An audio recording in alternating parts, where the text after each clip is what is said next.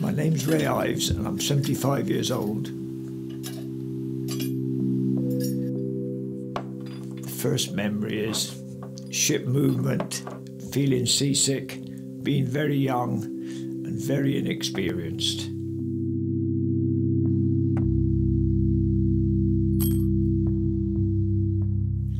Commercially, I've been diving since 1965 for a living.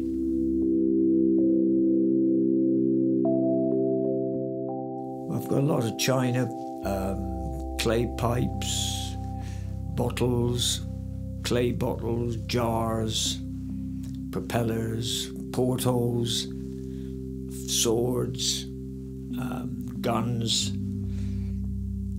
ammunition boxes, the old type, made of teak, still with the empty shells in, bayonets.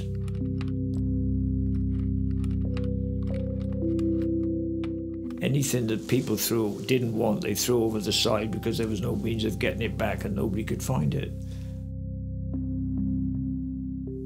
Well, my collection of artifacts and helmets and things, most of it came from Plymouth, but a lot of things like Dartmouth, Brixham, Torquay, the wrecks off Dover, places up in Scotland as well, came from all over really. Well, the sea's the biggest rubbish dump in the world, I think.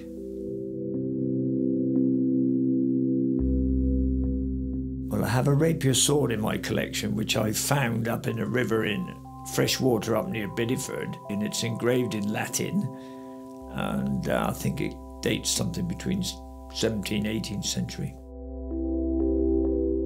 I've got silver coins from the Association and pillar dollars from the Hollandia. Everybody wants gold and a mermaid.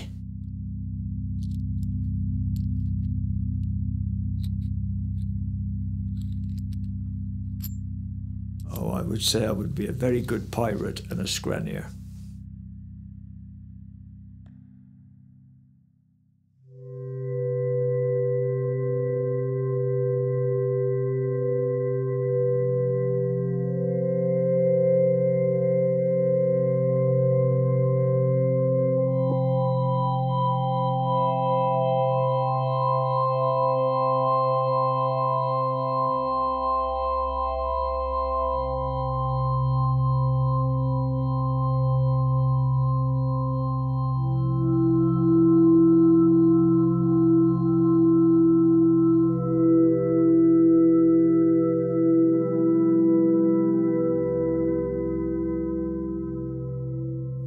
When I left the dockyard from a salvage boat in the dockyard, I joined one of the biggest salvage firms in the country at the time. And they used to go around salvaging all the ships, any accidents, ships on the bottom, anything like that. And if there was treasure, they would try and go for it, even in deep water with a grab and that.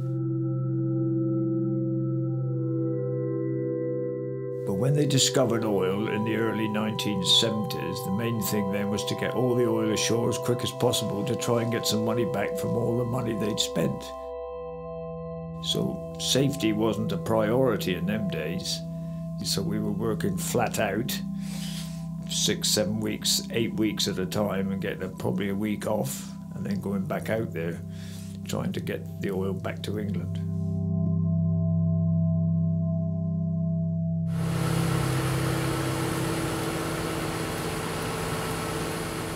My boat Nibbit, it's 21 foot long and it's like a fat lady really, sits well in the water. It's accessible so we can go diving in it, or I can go fishing in it, or I can take young ladies out in it and we can go and have a look round and have a couple of beers.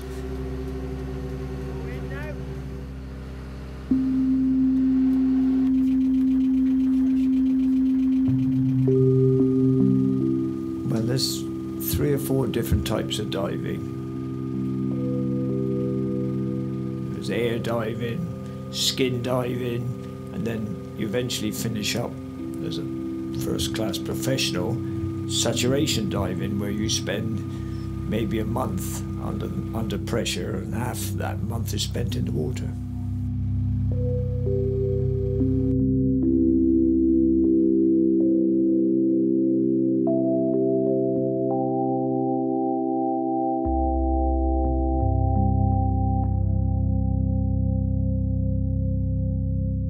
People come from all over the country to Plymouth to dive.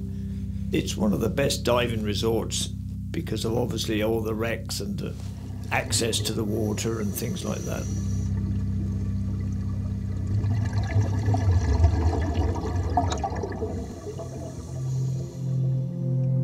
For someone who's never dived, I couldn't explain really.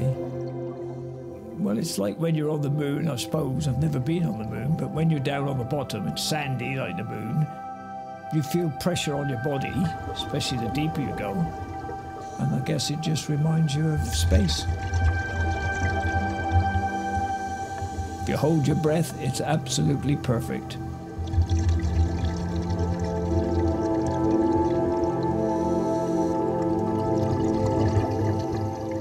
If you get means of lifting the silt and sand from wherever you're looking and you come across something that's shiny, a quiver goes through you and your hair stands up, hoping it's going to be gold. But very often it's not.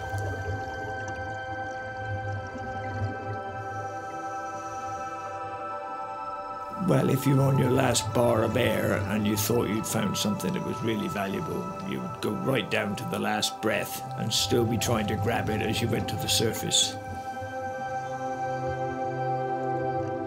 Obviously not working now as a diver, I can see more which I never saw before, because now you can go down when you're doing it for fun and you can see everything. The marine growth and the sea fern and the plumrosia, red, pink and white. It's like being in a bluebell wood, really. It's absolutely wonderful.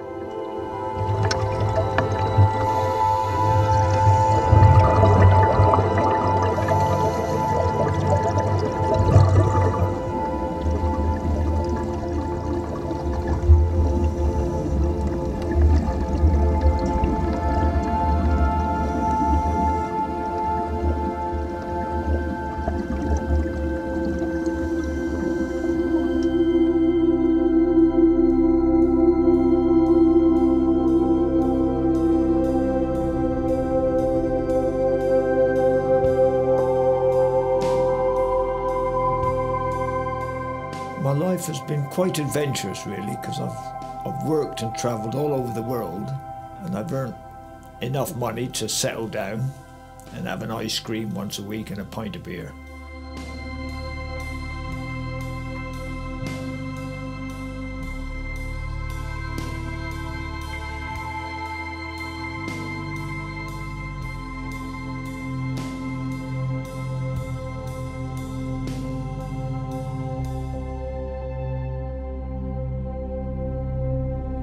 Well, as long as I can climb in and climb out, I'm going to carry on doing it.